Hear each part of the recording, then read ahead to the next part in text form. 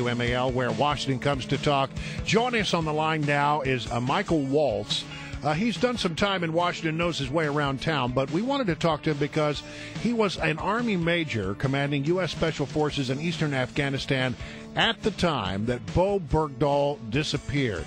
He's got a lot of firsthand knowledge about it, and we want to sort of tap into what he knew and what he believes about this particular case. Michael, thanks for joining us.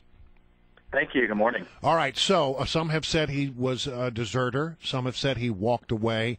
Based on your time and your knowledge on the ground there in that time frame, what is it that you believe, and why do you believe it?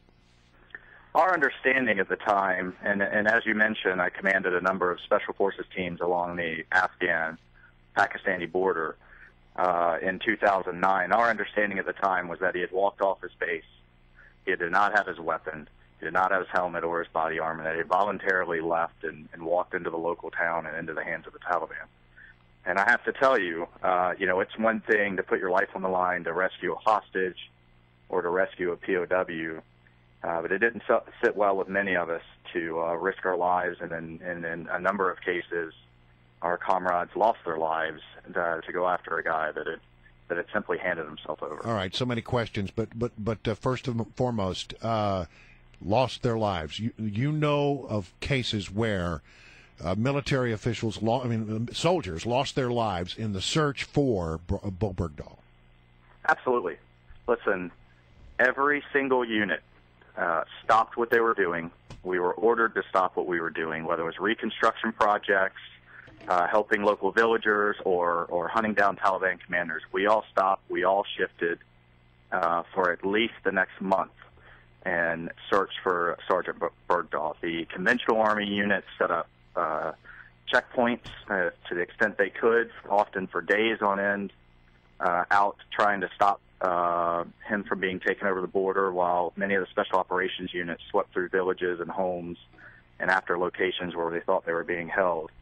And men died on those operations, and they were directly attributed to, and they were directly geared towards trying to find him. Our guest is Michael Waltz. He's got a brand new book coming out this fall, by the way, called Warrior Diplomat, a Green Beret's battles from Washington to Afghanistan. And I wonder what can be more treacherous sometimes for you, Michael Waltz. And I want to ask about the politics of this, because we are suddenly now being lectured to by pundits and supporters of the president and the Democratic Party saying that we shouldn't be playing politics with this story, that no man should be left behind, and it doesn't matter, he's an American war veteran, and we deserve to bring him back. And obviously that sentiment is nice, but at what cost? We have to look at these 5 Taliban, high-level Taliban members, these terrorists that we've been holding since Gitmo, since 9/11 at Gitmo. We've released them now, and there could be an enormous cost paid and additional American lives lost for the sake of getting Bo Bergdahl back.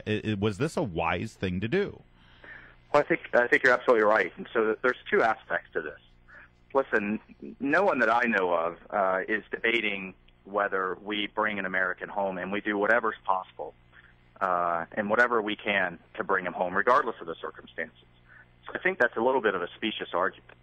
No one has issue there. What we have issue with is the price that we paid and how it was handled. I think that you would have seen a very different reaction from the veterans community if a statement was released, there was a quiet reunion with his family, away from the eyes of the media, and the community was assured that the Defense Department would get to the bottom of what happened. Can I follow up on that? That would have been very different than going on national television and saying he served was a hero and served with honor and distinction. Yeah, these words matter, and I just want to follow up on that for a second, because there has been an avalanche of soldiers coming out now and talking to the media saying, hey, you're getting this guy wrong. The combination of Susan Rice saying he served with honor and distinction and the president doing that Rose Garden press conference with his parents on either side, can you say, considering the fact that you were there and you served with these men at the time, can you say definitively that those 2 actions really rubbed the soldiers the wrong way here? Well, it certainly rubbed me the wrong way, and I received my own avalanche of phone calls from both my men that were on the ground and others that we knew who were extremely concerned that there would kind of be a quote unquote ticker tape parade and and a lot of high fives around Washington, and that the truth wouldn't come out, that this would be swept under the rug. And I think I'm confident that that's why you're seeing this avalanche of folks coming out, because they were determined that the truth be known. There's a Time magazine story out today that says that there's an interagency process when it comes to the release of detainees out of Guantanamo Bay. And he says that the Pentagon and the intelligence community was dead set against the release of these guys. As a guy who's been on the ground, do you have concerns about the fact that these guys who've been released, these really bad guys, these high-value detainees who were traded for Bergdahl, will end up in the field of combat again? Well, listen, I also served as a civilian in the White House under the Bush administration, so I'm familiar with the process, and it's an extensive process. These individuals literally are the Taliban war cabinet. So look, you can't have it both ways. You can't argue for over a decade that these gentlemen needed to be held in Guantanamo. They couldn't be tried in the United States, and they couldn't be released because they were just that dangerous. But now turn around when it's convenient, frankly, and kind of shrug our shoulders and say it won't be that bad.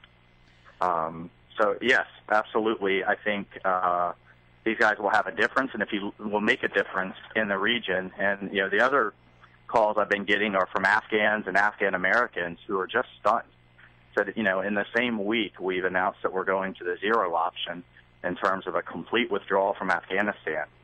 And, and the timing of that will be when these guys are finished with their travel ban in Qatar. And don't forget, the Afghans are going to the polls in 2 weeks to elect a new president. So they're just flabbergasted, frankly. Our guest is Michael Waltz. He commanded a U.S. Army Special Forces unit there in Afghanistan at the time of Bergdahl's disappearance. And I want to narrow this down here and ask you definitively, because of all the things that you've told us. I think that I think this question is legitimate, if possible. Do you and your fellow soldiers, when you talk about this, based on what happened this weekend, do you feel betrayed?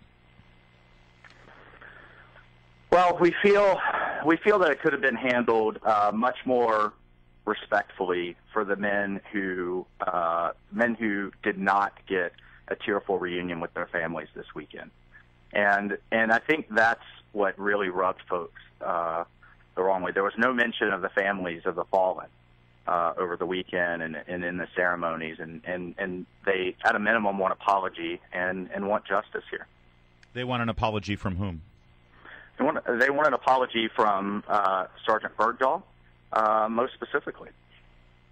Great. All right. Thank you for that. Well, listen, and thank you for your service, and thanks for being willing to talk to us about what you know from that time and place, because it is certainly something that everybody's talking about right now. Well, absolutely, and again, this isn't about me or those who made it back. This is about the men who didn't. All right. Once again, Michael Waltz. By the way, our board op, Mike McKay, a Vietnam vet from the Army, he stood and saluted you there, Green Beret. So you got that going for you. Michael Waltz. Thanks, guys. Have a great morning. Thank you. His book coming up this fall, Warrior Diplomat, a Green Beret's Battles from Washington to Afghanistan.